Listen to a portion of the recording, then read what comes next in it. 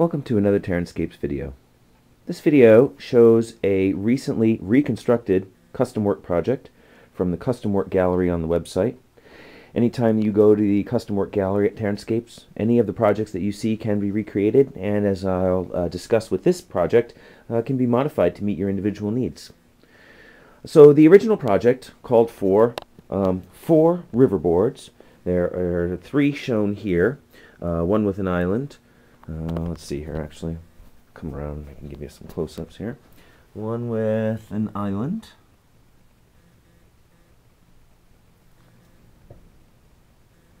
One with a hill adjacent to the river. Now the hill in this question, I decided to try to emphasize it sort of crumbling into the river, so I've added some boulders spilling down the slopeway. And includes a river with a ford, and, excuse me while I move. And the ford, I've been trying to continuously improve its overall appearance. So if you compare it to the original project that I did, which is the 2x2 modular board set in the custom work gallery, you'll see that now I have some of the rocks that stick above. I have more variation in the rock size and layout, some of them sitting below the water, which I think gives it a very nice, much more natural feel. So you have these 3 river boards, sorry, plus a 4th, which is simply a straight that is foliage along the edge, and the same as these. The set also included a rock board. Rock board shows lighting issue. There we go. Rock board has 5 large rock outcroppings. If I can zoom in on that without getting it blurry.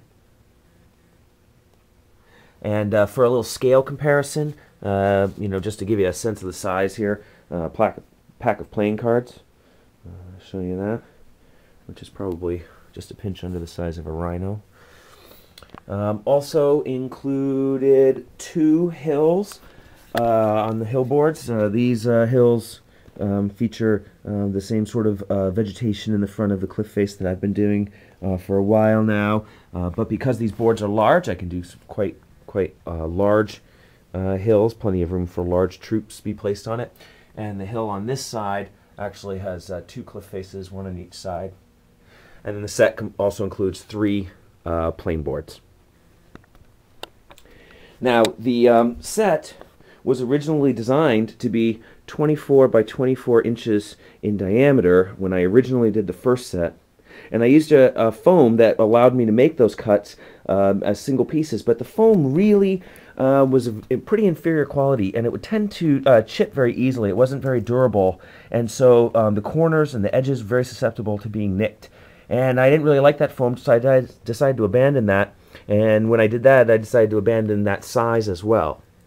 So recently, a customer looking at that project said that he wanted his boards to fit within a drafting table that had a ridge around the edge that would hold the boards in place or very close to it. So he wanted a very specific board size. He wanted, I think it's 23 1/4.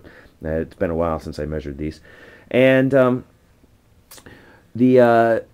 that presented a dilemma to me, which was normally the boards I normally make are the sort of 20 by 10, because the foam I use can't be cut to 24 inches. Actually, the widest I can cut it is about 22.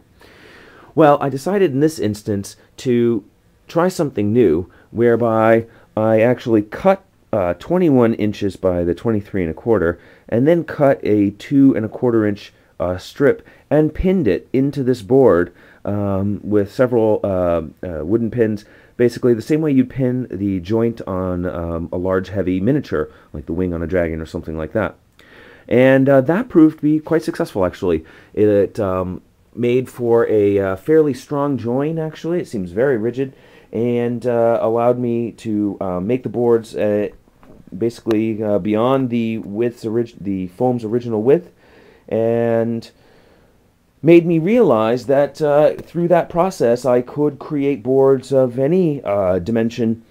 And so I wanted to put that in the video as a great example of how, when you see something on the site and you're interested in it, or perhaps modifying it, to make sure that you express that.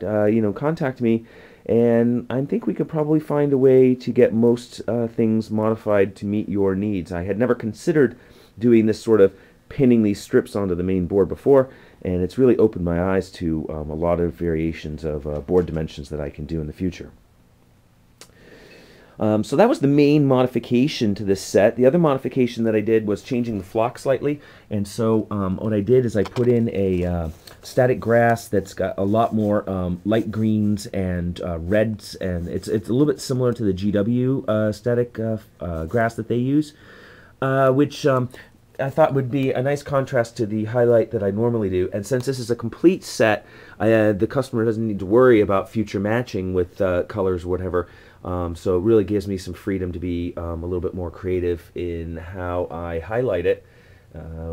And the other important thing about this set is really to recognize the immense variation that this kind of a set produces for play.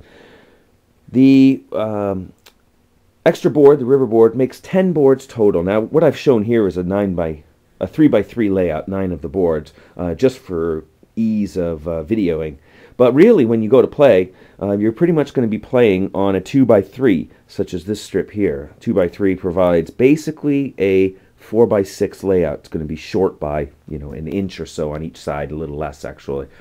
So when you are looking at it that way, you've got 6 boards, which leaves 4 boards off the table, so to speak, allowing you to intermix those 4 into your game table anytime you want for a really big variation. You could have the 2 rivers running along the back side. You could have 2 rivers intersecting the middle of the board, creating an obstacle to fight over. You could run a river down the length of 3. You could do a 2x8 table, so that you could maybe play larger games, or 2x4, I mean, making a 4x8 table, say for apocalypse games, something like that. In which case, then you could run the 4 rivers all the way down the side. So there's really quite a bit of variation that this set provides based on its size.